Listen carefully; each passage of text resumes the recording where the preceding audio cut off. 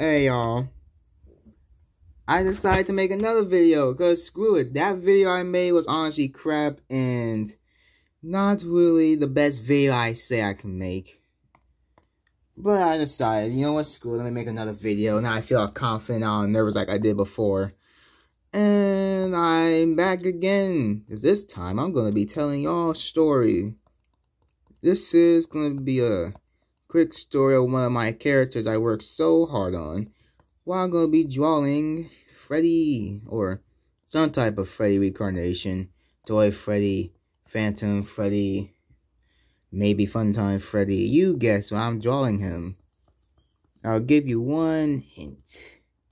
He's brown. Trying to figure out what Freddy that could be. Okay, but the story is this. The story of one of my characters. He is a fishman. I decided to make a fishman character because not many people do things about fishman. Like, be honest, you either hear cryptid stories about Bigfoot, Loch Ness Monster, New Jersey Devil. You never hear the stories of the fish of a sea monster, unless you live areas on the ocean or on the oceans or somewhere out there. So I decided to make a story about a fishman. But the issue about that is this fishman needs to have a reason why he's like this. A reason why he's this big, why he's this top of the food chain in his area, why people fear him. And also, what he's gonna look like. He's gotta look cool or something. Can't look like this big bad soup.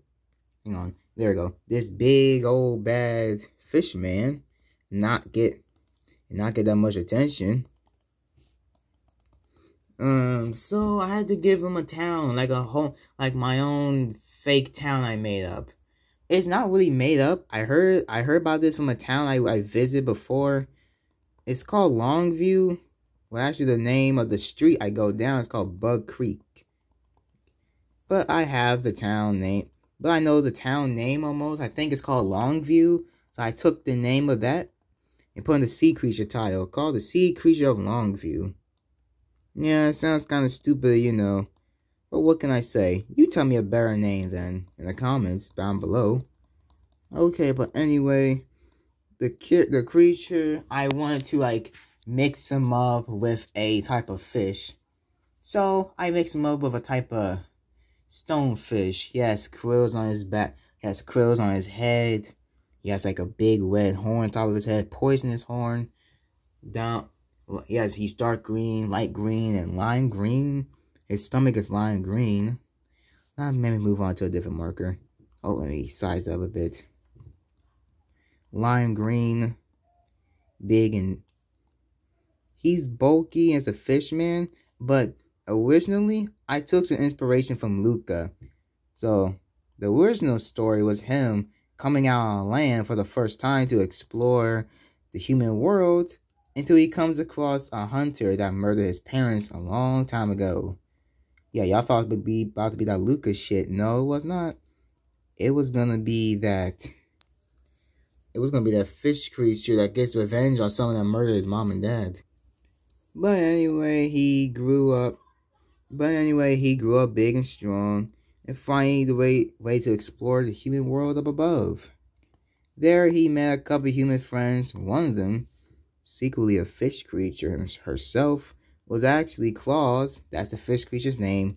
It's actually Claus' old-time friend and soon-to-be girlfriends. Yeah, I put a lot of ships in that story. You bet you read that shit. Actually, the reason why I had to scratch that, because it was slowly becoming into a whole, adventure story. It almost turned into some Rule 34 shit. Or Rule 43 shit, whatever you call it. And it was getting too inappropriate, and I was too far in to stop myself. So I stopped that, and I just went on to a more darker approach. You ever played the game Maneater? You know, the game Maneater, you play as this bull shark, and you get revenge on a hunter that killed your mom. You upgrade yourself to be this radioactive apex predator. Yeah, that's who I pretty much played. Pretty much took inspiration from. Yeah, I didn't bought the Luca stuff in, because child show, or take a darker approach. It begins somewhere up in the bayou. Somewhere in the bayou in the island of Longview, where Claw is there as a baby, as an offspring with his mom and dad. They almost look like him. I don't really gonna show a picture of you because I don't really have a picture of them just yet. But the short video I make will have them. I promise you, you'll get to see his parents for the first time. And Claw and hunters show up. Now, one of these hunters you will see has to be important for you to remember. He has a short-cut beard. He has black hair. He was wearing all camouflage. A camouflage outfit with a gun. Pay attention to him the most. He ends up shooting his parents. Claw escapes and they go after him. Claw manages to escape, and the hunters expect him to be dead because he can't feast or survive by his parents.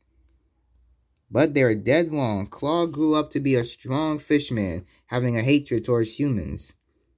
He hid throughout the bayou in the back.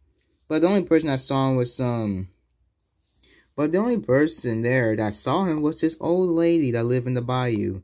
They call her Grandma B. She was the queen of the bayou. She ended up becoming Claw's best friend, the only human that he could trust. Probably because the old lady's eyes were so slanted she could barely see a thing. Not a joke to Asian people. She literally could not even see. She literally could barely see.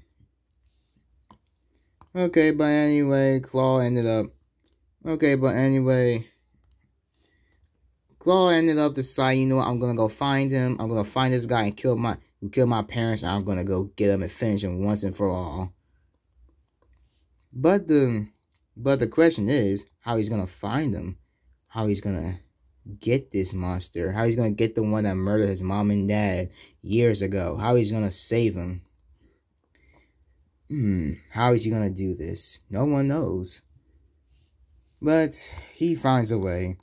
He goes on. Yes, he explores the town at night to look for any evidence of this guy being around. This fishman is the difference between this fishman and any other fishman. The difference between this fishman and any other fishman is this: his brain is bigger than the average fish. He can think like a human, walk like a human, sometimes even talk like a human. But he hasn't learned that far. He walks up to something he recognizes called a television. He looks at it, sees on the news at the museum of Longview Town, Longview City, of his parents' bodies being displayed in the museum. He immediately recognizes it because his parents took him there a long time ago. And he jumps into the river, and with his scent, he can smell out the salt water. Because he's in the bayou still, for plot reasons, he can smell where the salt water is and go straight down that direction. He makes his way out of the bayou, heads straight into the ocean. Well, actually, I'll call it the ocean. I'll just call it the deep part. Yeah, I'll call it the ocean. Heads out to the ocean, makes his way to the other island. Makes his way to the mainland and finds this big city. Almost looks like Miami at night. He calls it Longview Town. That's where the killer is hiding at. And Claw will kill him once and for all. Hold up, actually, let me show you the picture. Here it is. I took an image of a big city at night. And out there, you can see the water. Well, it looks like a big old cloud. Like the cloud and mist over the city. But trust me, that's the ocean out there. Other side out there is Longview. It looks like a place you need to take a bay to go see the other part of town. Over there is what you call Cryptid Mountain. Yeah, I kind of just made a mountain over there, put some black spray paint and a picture of a wolf head. That will come in handy when you see the comic. Just remember that's there. Remember about the wolf mark right there. Down here you go farther and farther. You see there's like the dirt biome of destroyed car. Looks like it's been there for months and years. Actually, it's been there for a year, I'll tell you that much. Here you see Claw. You see Claw right here. he's all right there. He's all there, but he's all there looking over the horizon. Pretty much in his mind, he's thinking like this. Damn, this is where he's at? It's gonna take a while for me to find him. Do I really want to waste my time to find this guy? And he thinks, yeah, it's worth it. For my mom and dad. And that's when Claw goes down to the a waterfall that leads straight down to the river of the, well, actually leads straight down to the park somewhere around over there, or at least somewhere around on the other side of that mountain, and that's where he hides out at. He goes around through the sewers and at night he has about 24 hours to explore around out there until the sun comes up and he has to hide. Not like the sun hurts him or anything, but come on. A fish man exploring the day. You see a giant fish man like that in the daytime, you'll be pretty scared in your mind. But anyway, I'm not going to spoil it no more. That's like the first chapter. When he explores the town, he finds the person who killed... Fuck, I can't speak. The first time you meet him, the first time it's his origin story, to him exploring the bayou, having fun like I usually used to with his parents. He gets tired of that, wants to go find the person that murders mom and dad. He makes his way down to the city and goes on the hunt. Like, subscribe, and please share. This is my first time making one of these big episodes like this. Like a big old video. I want to try something different. Try making them short videos. I know they give me lots of views and subscribers, but I want to do something that's going to get me paid, you know, with ads. Not doing short videos. You don't get ads on them. I want to get paid. Come on. Give me more subscribers. I want to get paid, please. I want to make my own money. Not mooch off of my mom and dad. Come on now. Please. I want to get paid.